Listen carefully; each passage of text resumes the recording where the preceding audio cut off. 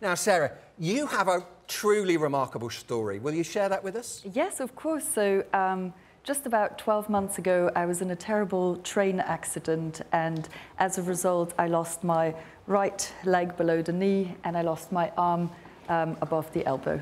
Oh, wow, that's incredible. And so you've been fitted with a prosthetic arm. Those are nothing new, but what makes this one special? So this one's pretty special because this is what we call a bionic arm, and it's powered by artificial intelligence. OK. Now, I understand at this point you've got a party trick to show us involving a can. Is that right? Yes. Well, the first thing I wanted to show you is that I've got a movable wrist that can turn all the way round. And then it's got a little bit of power as well. So let me try to crush this can for you. Oh, oh, oh. OK. It does work. That really is quite a party trick. So how does your arm know how to do that?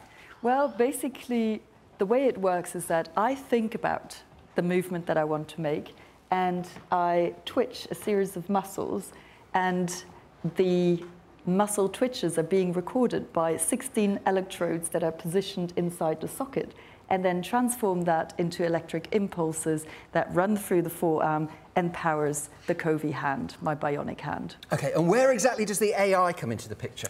So the AI is a lot of data recording. It's basically every time I use the arm, every time I make a movement, it records it. It starts to learn how I use the arm, and it starts to predict the movements that I want to make, including rotating it like that. I could watch that all night. OK, so the AI is being trained on your body, but is your body and your brain, are they adapting to the AI?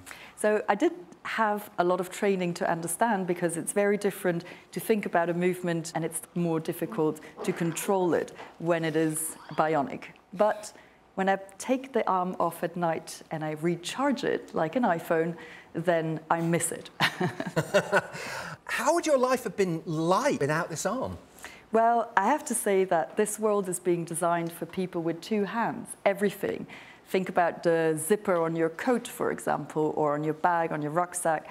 Think about a parcel, a packaging. For everything, you need to have two hands, one to hold it down and the other one to rip off the lid on something. And with the arm, it helps. OK. Now, this technology is evolving. AI is moving very fast. What do you hope this arm is going to be able to do in the future? So I really hope that this is going to evolve, become even more performant, because the idea is that at the moment it takes me about 10 seconds to think about a movement and then execute it. That's the AI part that hopefully will reduce that time and become instantaneous, like my other hand. OK. So as the AI gets better and better, that's going to help you in your life? And I really dream that one day I can go back to riding a bike, and if I'm lucky, maybe I can drive a car again. OK. Sarah, that is a truly remarkable story. Thank you so much for sharing it with us. Thank you, Sarah.